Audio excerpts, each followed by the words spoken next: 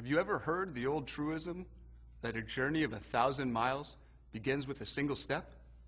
As a nation, we face many challenges, some internal and some external.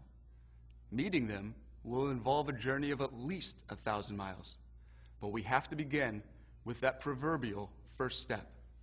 And I think most Americans know what that step is.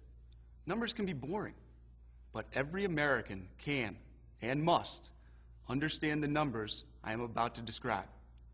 In the 30 years between 1978 and 2008, our nation faced and met every peril of war, recession, crime, and other foreign and domestic difficulty.